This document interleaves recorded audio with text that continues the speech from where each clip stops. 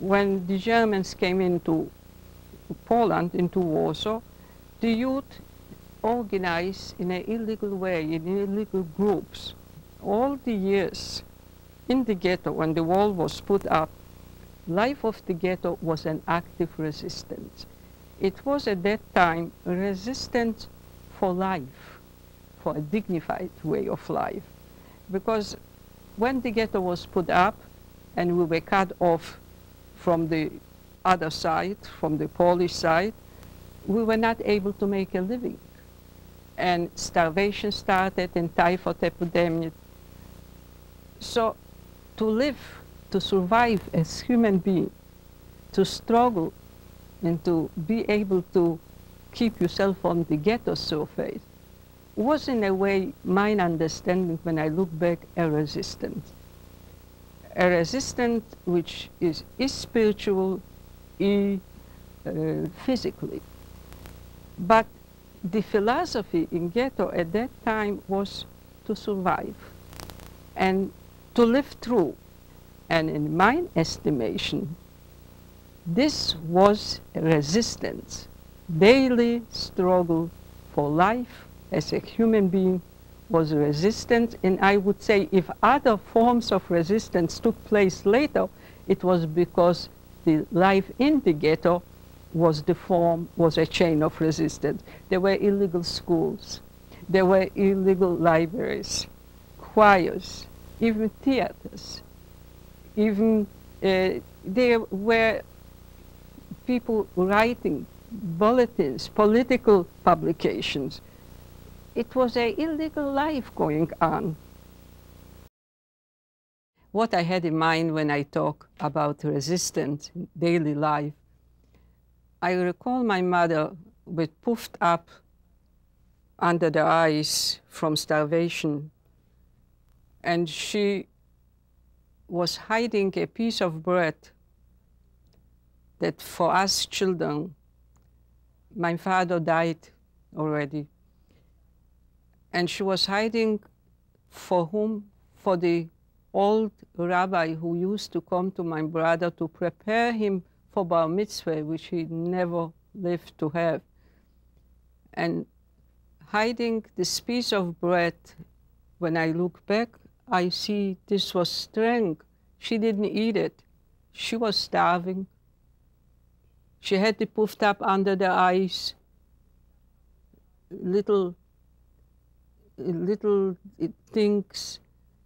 And this person remembered to give this piece of bread for a teacher, for an old teacher, for my brother. This was strength and this was resistance, and she was not the only one. As a young girl, I belonged to the illegal group of the youth organization, Die Zukunft. And because I had the so-called Polish futures, the organization decided to send me out on the other part of the ghetto, to the Aryan side. My mission at that time, my task was to make contacts with the Polish people, to try to find out on the illegal black market guns, dynamite, to try to find out places where to hide the Jewish children, if it's possible to take them out, smuggle them out from the ghetto and hide them, and also to contact other people in camps, in working camps, in other cities. At that time, I was 16 years old. It was natural that certain works and activities which has to be done, and I can participate in with my so-called Polish futures and quite fluent Polish, I can do something essential, important.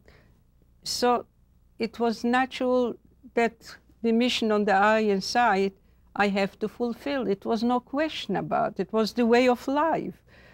And I was not the only one.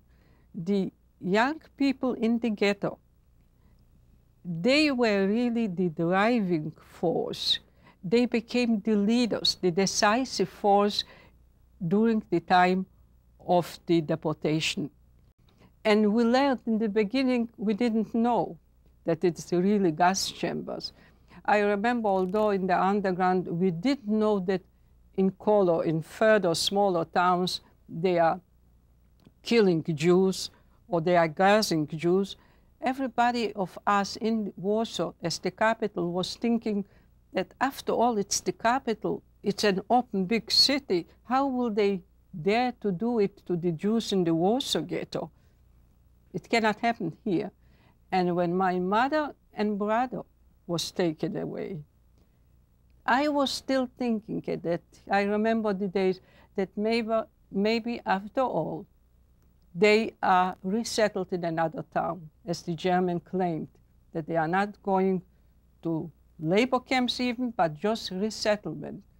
It's very difficult to believe in things which you were never prepared, that this can happen to your closest one with whom you lived constantly all your life. You knew them. You were part of them. But later on, we knew the truth, and we decided to choose our own way of dying. People talk about dignity, about heroism. I don't know. This kind of expression, for me personally, it didn't exist. It was the way how we understood. We understood they are going to kill us, so we will choose our way of dying.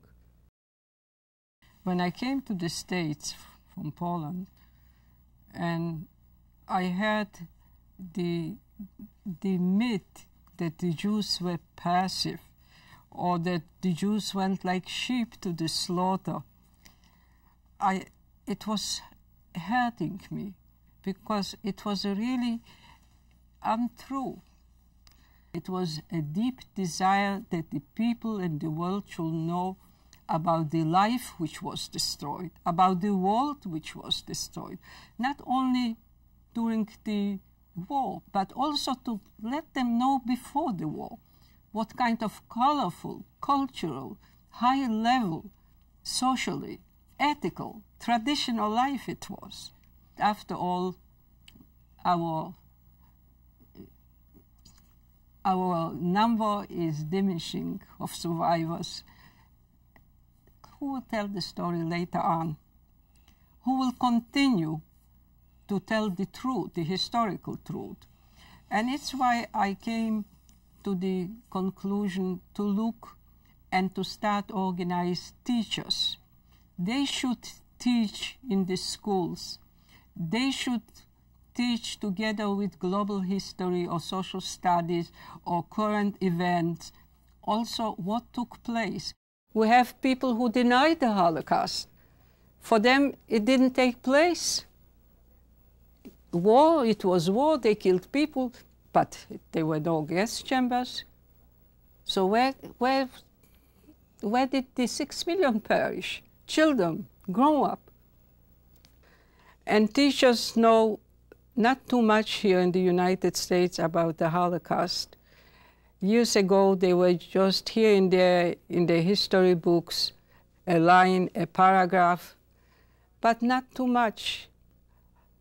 I started among the teachers to find people who would like to implement Holocaust studies in their classes. We organized a project to make a 3-week seminar on Holocaust and Jewish resistance in Israel. So people were asking, why in Israel? After all, in the States, you can find professors, you can find the right scholars. But the idea was that when you talk about destruction, about death, about gas chambers and crematoria, you should also see continuation of Jewish life, or vital Jewish life in Israel. And then you will understand the concern of Jews all over for the security of Israel, and also for the importance of going on of Jewish culture and tradition. We started with 28 teachers only of New York. Now we have about 341 teachers went through. from 40 states all over America. We are having a stop in Poland where teachers are visiting and looking at the former concentration camps, Auschwitz, Majdanek, Treblinka, and also places of Jewish life, former Jewish life.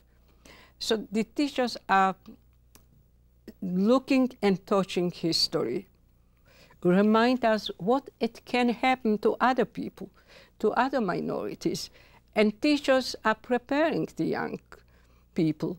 And after all, in the hand of the young is the future of our humanity. So it's why I consider very important. And it is a very successful project. And now over 80,000 students are being reached through our teachers who are implementing Holocaust studies in the schools. I think it's a mission which is important in connection to remember, in connection also to learn and to prevent for the future.